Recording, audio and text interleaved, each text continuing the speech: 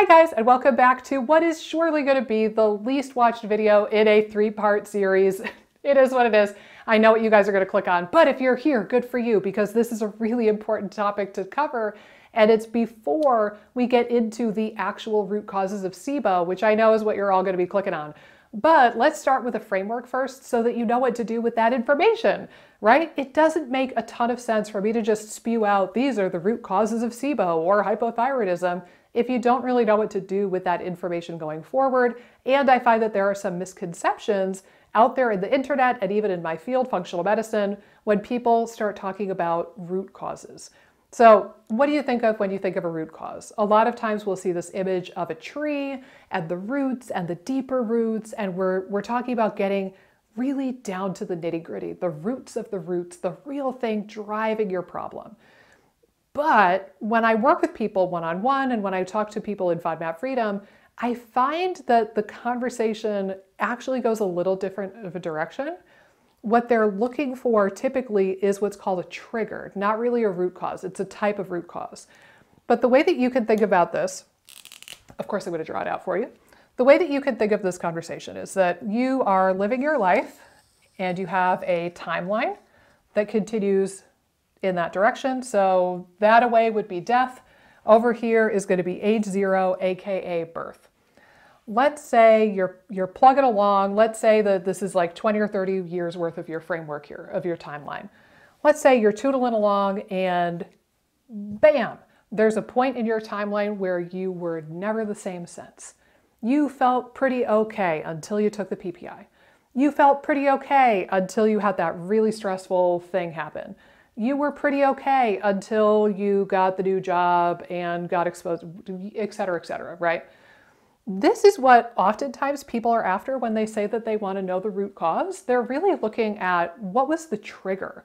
What was the thing that took me from being pretty okay to being pretty not okay?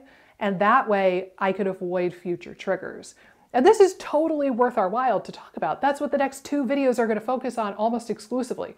The triggers, the things that set you off the edge of the cliff into dysfunction and take you from being pretty okay and normal to really not okay and not normal. So triggers are great, but they're not the only type of root cause, which is half the point of this whole video. So prior to this, and I'm just going to use myself as an example just for the sake of being able to talk about it more conversationally. So I would say that my gut health problems really started when I was in grad school. And I think that the trigger was several-fold. I think that stress, being in grad school, moving to the other side of the country, living with a roommate who was a little bit / very nutty, not in a fun way, being in a long-distance relationship with my then boyfriend, now husband, and knowing that that was just going to suck not seeing him very much. Like those, I think, were my actual triggering events. I also suspect that some of my dysbiosis got worse when I started doing a lot of elimination diets and narrowing my diet. So let's say, for simplicity's sake here, let's say that the triggering things for me in my mid-20s would have been some combination of stress and a decrease in the amount of or the variety of fiber types that I was consuming because I was doing super restricted diets and elimination diets, and I went gluten-free, and like I wasn't tracking any nutritional data during this time. So let's say that those were my 2 big triggers. So that's when things got weird. Does that mean that I was perfectly healthy prior to those things? Not really. No, like I had stuff going on. I'm pretty transparent about this. So for example, from about the age of 0 up until I was probably about 23, I had truckloads and truckloads of antibiotics, which I'm just going to abbreviate because I'm lazy.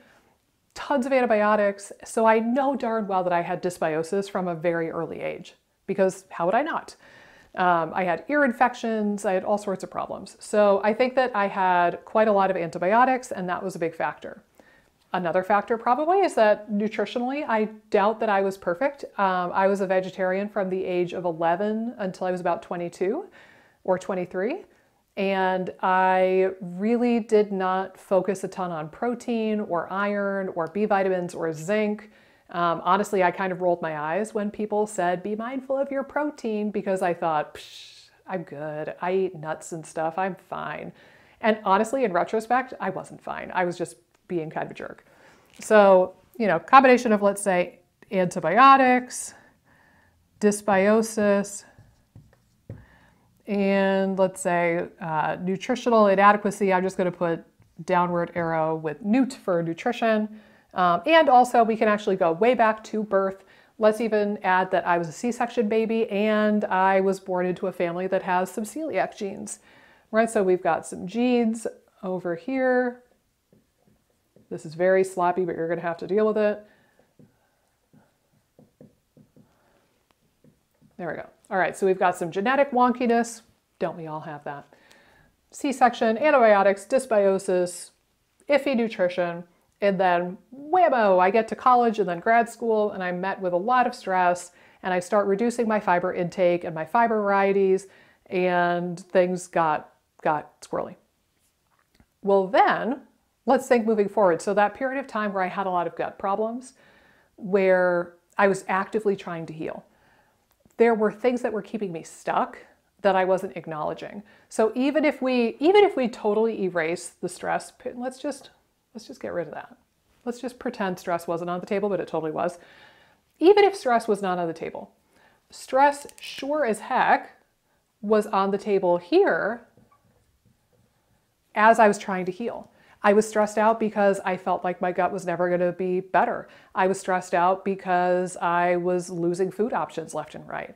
I was stressed out because I was studying functional medicine and I felt like I had the knowledge to fix myself, but I was not fixing myself. I was stressed out because I was spending gobs and gobs of money on Repairvite and other supplements to heal my leaky gut. I had all of these stressors from the healing journey, which I have called medically induced PTSD. And I had the background amount of stress of like a roommate that didn't always get along with me great, and school and long distance relationship and all of this other crap. So stress may or may not have been enough to cause my IBS, but it sure as heck was enough to keep me stuck and cause some inflammation and some dysregulation. Similarly, I never took a weekend off. I was always at a seminar or conference every single weekend. And while I loved them, in retrospect, I probably should have just like sat on the beach and got a tan every now and then. So stress is a good example of something keeping me stuck. Now I'm going to erase this framework and give you a different kind of way to wrap your head around it. And I think that it'll make even more sense when I do that. So let me just erase this real quick. And instead, we're going to picture a cliff. So here we are on the cliff. Here's the edge of the cliff, and then you go off the Grand Canyon. And here we are standing on the edge of the cliff. Now, in this example, feet planted firmly on the ground equals no symptoms. But if you take that same person and you go whoop off the edge of the cliff, and now you're here dangling by your fingernails, clinging on the edge of that cliff. Falling off the cliff in this case represents having symptoms that you don't want, whether it be migraines or pooping problems or SIBO or Hashimoto's, whatever it might be. Your symptoms that you do not want are going to be represented here. For whatever reason, our human brains are really, really good at differentiating between off the cliff versus feet solid on the ground. Symptoms, no symptoms. Symptoms, no symptoms. We can tell that reasonably well. I mean, sometimes there's a little bit of a lag between when a symptom goes away and when you realize that it's gone away. But generally speaking, our brains are really well attuned to differentiating between I feel bad or I feel pretty okay. What we're lousy at, all of us unanimously, what we are lousy at is differentiating the difference between being here and being here.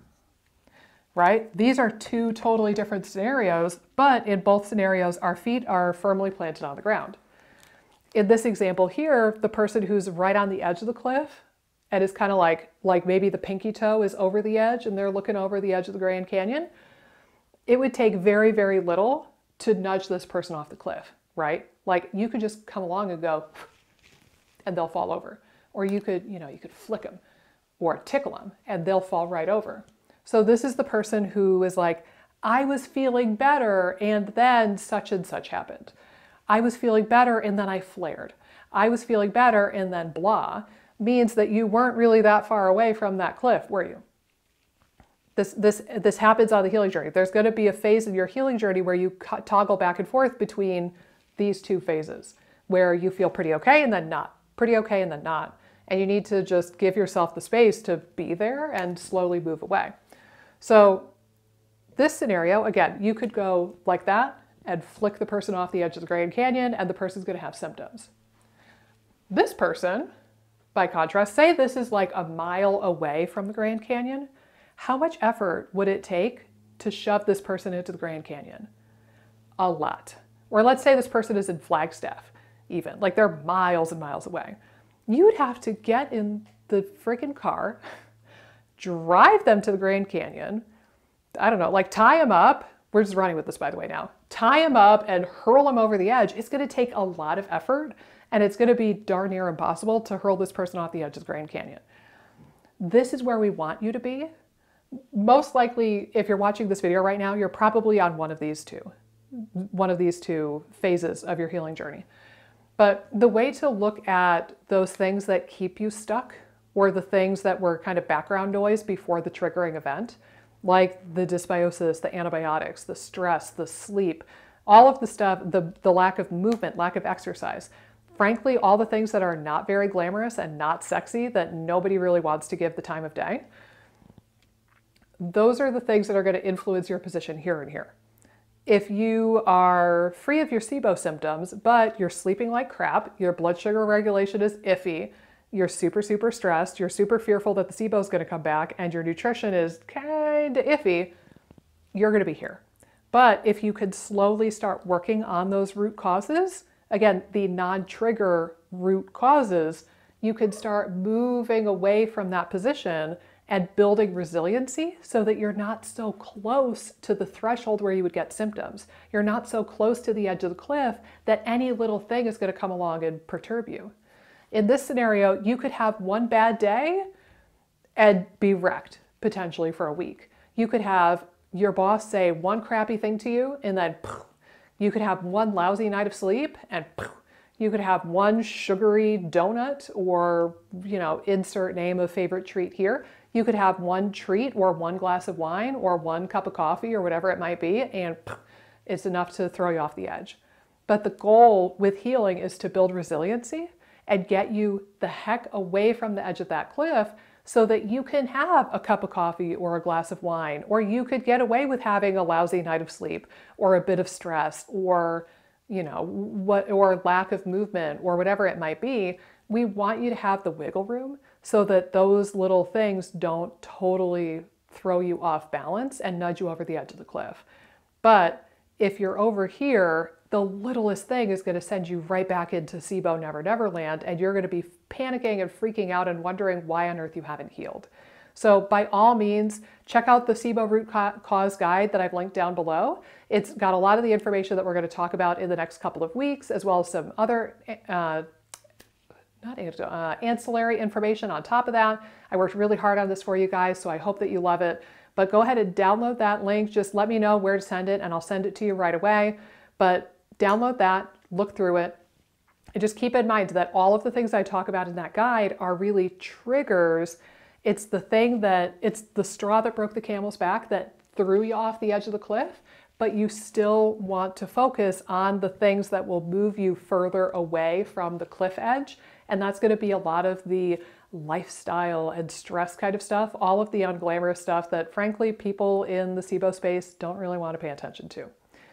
So without further ado, thank you. I'm glad that you watched this video. Thank you for making it until the end. Like I said, this is going to be the least watched out of a series of 3, but I thought it was important that we start with this right out the get-go. I will link the SIBO Root Cause Guide down below for your enjoyment and your benefit. I hope that it helps you in your healing journey. And as always, leave me a comment down below, and I will see you in the next video. Hey guys, if you like this video, be sure to subscribe, ring the bell, click the like button, and leave a comment down below with the videos that you would like to see me do next. Doing all of those really helps support the channel and support my efforts in making as many videos as possible for you guys. Thanks so much, and I'll see you in the next video.